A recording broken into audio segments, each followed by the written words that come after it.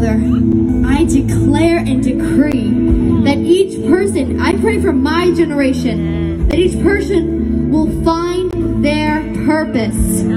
I feel like lately, social media has been throwing out stuff and we shouldn't listen. I feel like this verse, 2 Corinthians 5:17. Therefore, if anyone is in Christ, the new creation has come. The old has gone and the new is here.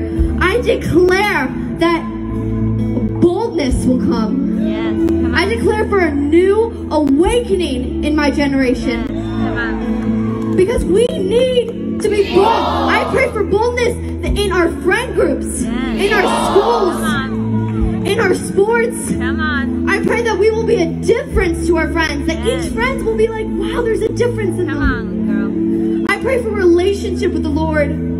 That they can always look to Him. They can always look to Him and feel like they can talk to Him about their sadness, their bitterness, their anger. Yes. I just declare that. I pray for awakening in my generation. Come on.